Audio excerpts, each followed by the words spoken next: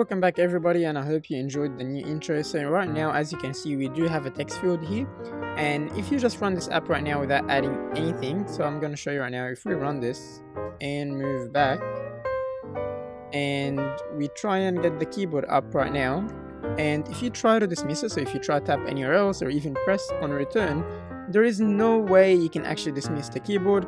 So right now we're going to add the code that will allow us to do just that, and I'm just doing the easiest way. I'm not really doing anything fancy.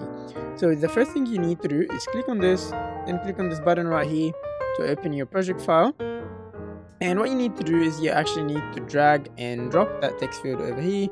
I'm just going to call it text field 1. And now in order to actually dismiss it, the first thing we need to do is come over here.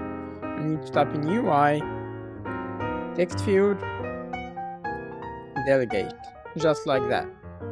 And after that, we need to come to view did load and go to line 17 for me. And all I'm going to say is I'll say self dot text field 1 dot delegate is equal to self.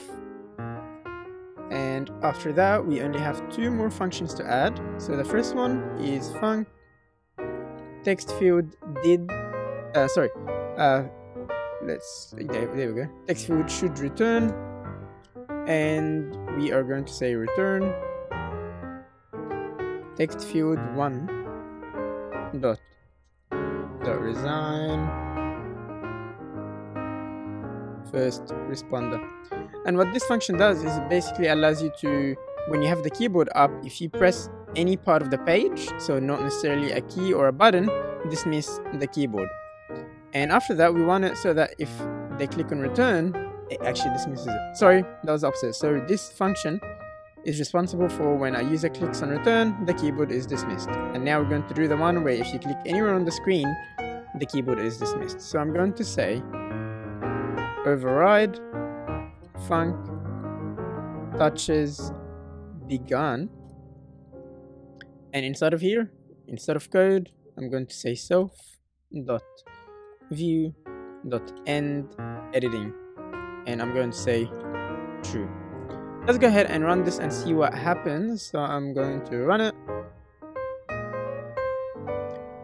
and I'm going to call out the keyboard. I'm going to use it. I'm going to click on any part of the screen, and as you can see, it gets dismissed.